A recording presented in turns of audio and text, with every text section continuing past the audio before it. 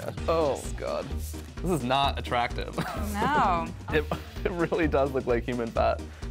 That's me and my boss opening up a lava lamp. Oh, we're getting these noises, guys? Our goal was simple, to figure out what's inside.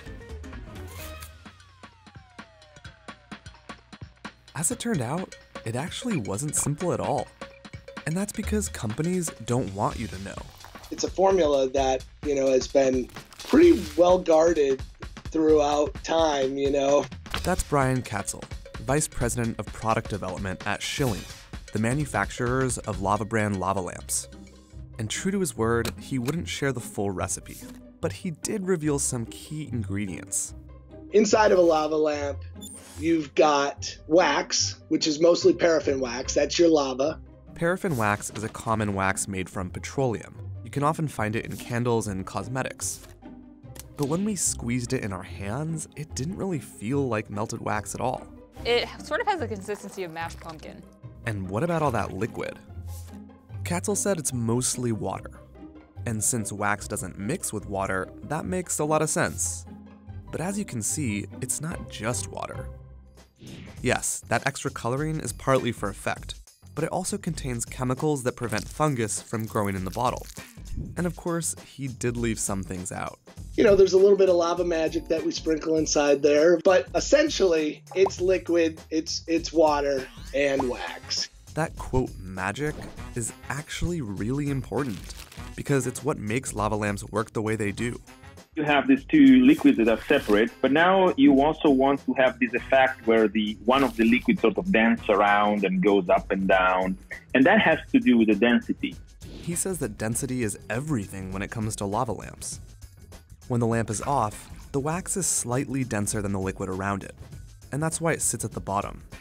And when most materials warm up, they expand and become less dense or lighter. That's what causes the wax to rise. And then when it reaches the top, farther from the heat source, it cools, contracts, gains density, and eventually falls back down. So what does this have to do with what's inside? Well, regular wax is normally lighter, not heavier, than water. So then what sort of wax is this stuff? I suspect what you have inside is in fact not just plain wax. Most likely what you have is a mixture of wax and some additives. You add a little bit of this additive until it just starts to fall down. And that is when you reach that sweet spot. And now you can use the temperature to tilt the balance, either one side or the other. And so I suspect that most of the trademark secret is what kind of additive you want to add. We asked Katzel about this, and he said at Lava those additives are actually in the liquid, not the wax. At the end, you do a little bit of tweaking to the liquid to make sure that the wax is more dense than the liquid. We may never know for sure what those special additives are, but a study published in 1996 may hold a clue.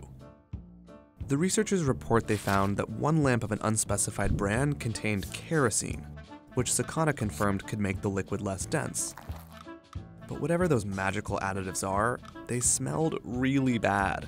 Oh, it smells terrible. Exactly, yeah. This is Awful. not, playing with it is not helping the smell, as it turns out. The smell is like making me nauseous. So suffice it to say, we won't be opening another lamp anytime soon. And according to the company, neither should you.